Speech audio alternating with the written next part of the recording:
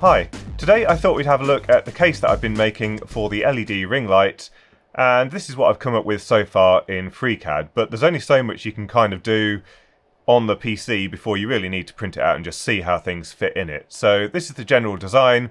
It's a little bit rough around the edges at the moment, I do need to refine it, but basically this is where we're going to insert it onto the microscope. We've got the 3 grub screws like we did before, and then there's going to be an LED in each corner.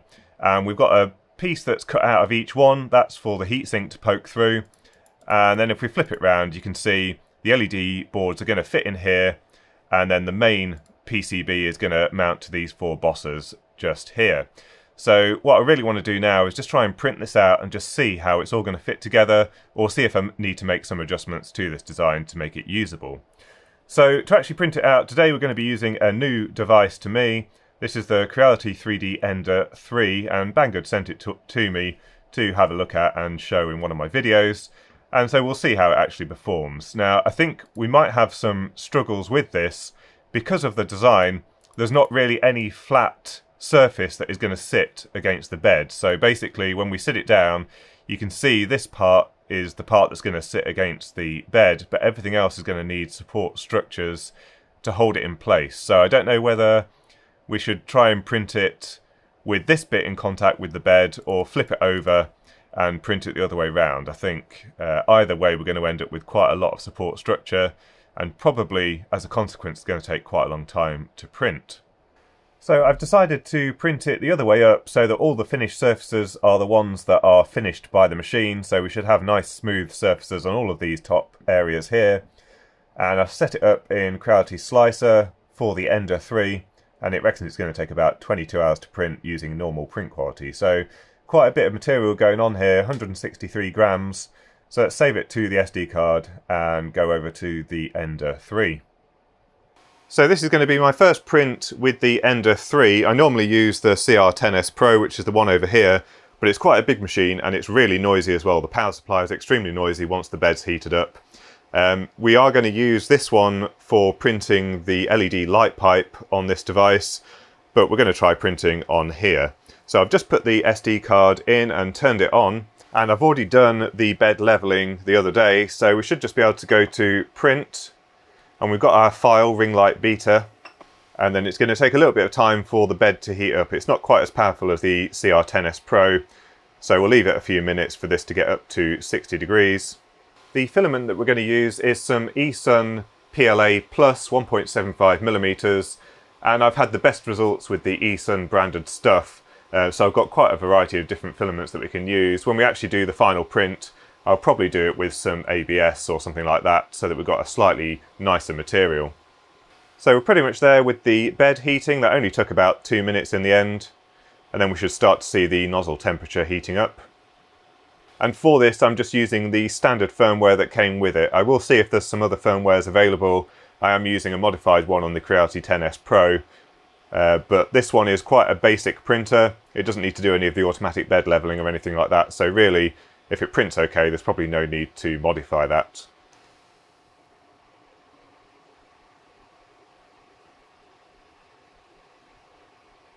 And it looks like it's off to a good start, so we'll leave it for a bit and check on it in about half an hour or so. Right, so we're about 2 hours into the print and it seems to be printing really well. I had to make one slight adjustment to the Z-axis offset, so when I did the bed leveling I didn't quite get the spacing right between the nozzle and the bed, but now that it's adjusted you can just adjust the offset with one of the settings on here, and now it's printing really well and you can see all of the detail looking really nice. There's a few bits there that you can see where a bit of the filament has dropped in as it's moved across, but that seems to be pretty standard. I see that on most of my prints on the other machines as well. And one thing that's definitely much nicer about this machine is the volume level. So on the CR10S Pro it's quite noisy just anyway, but then when the power supply fan comes on it's like one of those server fans that's spooling up, and you can hear it from the other side of the house. With this one, there is still a power supply fan that comes on every so often, but it's nowhere near those volume levels. In fact, I can sit in this room quite happily and just have this running in the background. So it's just finished printing. It ended up taking slightly longer than the slicer estimated, so 29 hours and 23 minutes.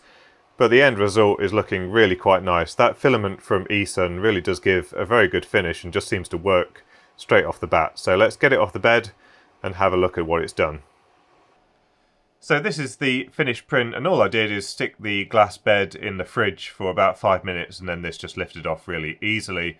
And it's not too bad at all. The only error that I've seen really is that there's a little bit of breakout just on here where I saw the head move from this point here where the switch is straight across to here to continue the print, and basically a bit of the filament drooped along here, and that happened all the way up as well as on this hole here. So there's a few little bits of breakout here which we can clean up, but the overall quality is not too bad for a medium quality print. We could go one step higher. It will take longer, but it can do finer passes to really improve the detail. Now underneath is what we've got to cut out now. So this is the support structure that I was talking about.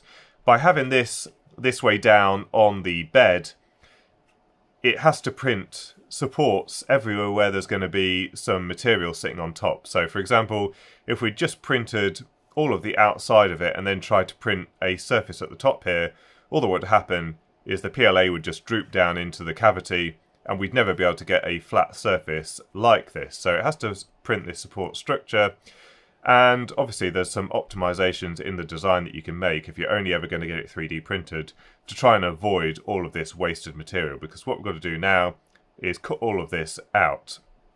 Now you can see there's a slight change in texture around here, and what you might possibly be able to see is there's also a little thin ridge all the way along here, and the idea is that you can break it away, but considering how this has been constructed, I think we're probably going to have to go at this with some side cutters and just get rid of all of this material. So that's all of the material stripped out. It didn't take too long, but it did make me realise there's a hell of a lot of waste there. So this sort of one part case that I've made may not be the best design, because we've had to waste a lot of material just so that we can have this all printed in one go. If I'd printed the sides and then had a lid that went on top, there'll be no wasted material whatsoever. So I may have to rethink that. Also, unfortunately, I did snap one of the bosses for the PCB, but it did highlight that I've set up the slicer incorrectly for this print. I wanted these filled completely and they're more or less completely hollow, so that's pretty useless. I do need to modify that. So let's have a look at how the PCBs fit in. So I've got one of the LED boards here, and the idea is that these fit in to these sections here and then screw into the bosses, and that does look like that fits quite nicely. I've got some more here, and those seem to work quite nicely, and the idea is that they are pointed inwards slightly so that when it's at 200mm from the bench, which is the height that it tends to be with my microscope, the centre of the LED is basically pointing exactly at that point. Now it does look like I've gone very slightly wrong here. These heat sinks were supposed to sit flush with the top of this bit of plastic here, but it's not quite, so maybe we can adjust the bosses, but either way it doesn't really matter too much. And the idea is that the heat is going to dissipate through here and then out to the atmosphere, so through convection. So we can put those LED boards all in there, and those look quite good. Next up, we've got one of the PCBs that we can put in here, and I did export the DXF from Proteus, so the general outline was taken from that. Let's see if this fits in. Yeah, it fits in there. I'm not sure if you can see that though. There is actually a gap between the PCB and the bosses. It's about 4 or 5mm off from reaching the boss, and yeah, it looks like it's just fouling on this little bit here on these LED boxes on each corner. So I think what I'm going to do is just mark those up and then just cut them away with the cutters for now, but I'll modify the CAD so that the PCB fits in there properly. So I've just nibbled away the edges there. I'll have to update this in the CAD, and then let's see if the PCB actually fits in. So yeah, that's pressing against the bosses now. Let's try one of the PCBs with the potentiometer and everything in there. So if we put this in,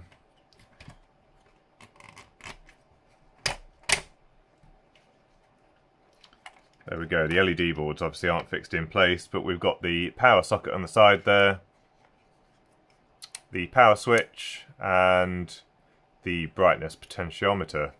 So that is basically how it's intended to look, and then when it gets mounted onto the microscope, it's exactly as it was before, sort of with this design, where there's going to be 3 screws. Those are going to go through those holes and hold this ring light in place. And you can just about see through there, there's a little white LED.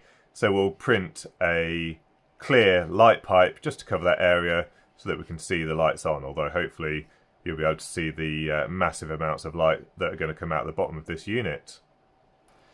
So if you've got any thoughts or comments on how I can improve the chassis, then do leave them in the comments section down below. I'm obviously not a mechanical engineer, this is my electronics engineer approach to building a chassis. So I think it's not too bad, but it's definitely not streamlined for the printing process because we wasted all of that material on the inside. And you can see the problem when it's all snapped away. You can see the sort of that crisscross pattern of the support structure. If we printed it the other way up to reduce the wastage, although it's not perfect on the top, although the lab lights make it look way worse than it actually is, we'd have that crisscross all over the top surface, and I think it's better to hide that on the inside, but if we can reduce that even further, obviously that would be really good, and it would also drastically decrease the printing time.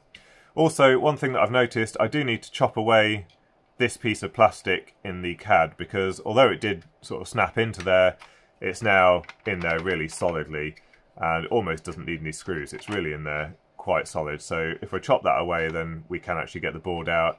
It does flex a little bit, but it's looking a bit tight, and I don't want to snap it just yet, so I might have to try and ease it out some other way, but that's just another modification that I need to make. So that's another step in getting towards the finish line with this project. In the next video we'll have a look at getting these driver boards up and running with all of these LEDs, and we can give it a proper test run on the microscope. So thank you to Banggood for sending me that 3D printer. I'll put a link in the description down below if you are interested in taking a look. I do actually really quite like it because it's so much quieter and a lot easier to set up. It doesn't have to do all the auto bed leveling every time with the CR10S Pro, so I do quite like that printer. So hope you enjoyed the video, and until next time, thanks for watching.